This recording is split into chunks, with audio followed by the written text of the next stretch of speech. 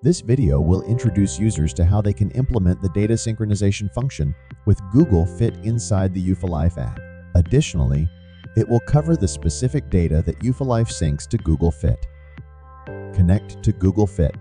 Locate the Connect to Google Fit function entrance within the EufyLife app. Click on it to proceed. After clicking, a pop-up window will appear. This window serves as a feature introduction and confirmation. It informs you that EufyLife requires access to your Google Fit account to sync measurements. You'll be asked to grant consent for this binding. Click Agree to continue. Following your agreement, an account selection pop-up will appear. Choose your Google account to log in. Once you've selected an account, a user permission pop-up will appear. It informs you that EufyLife wants access to your Google account. If you grant this permission, EufyLife will be able to add information about your body measurements to Google Fit. Make sure you trust EufyLife. Click Continue to proceed. After clicking Continue, the pop-up window will disappear. You'll be taken back to the initial interface for binding Google Fit.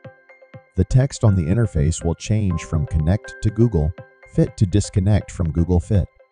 This change indicates that EufyLife and Google Fit are now successfully bound. Open Google Fit app. Open EufyLife app. First, open the EufyLife app on your device. New weighing data.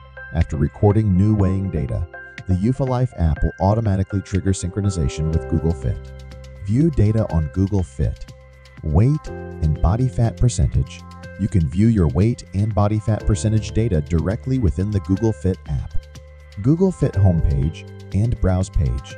On both the Google Fit homepage and browse page, you'll find the data synced from EufyLife. That's it. Now you can conveniently track your health data across both apps. Thank you for watching.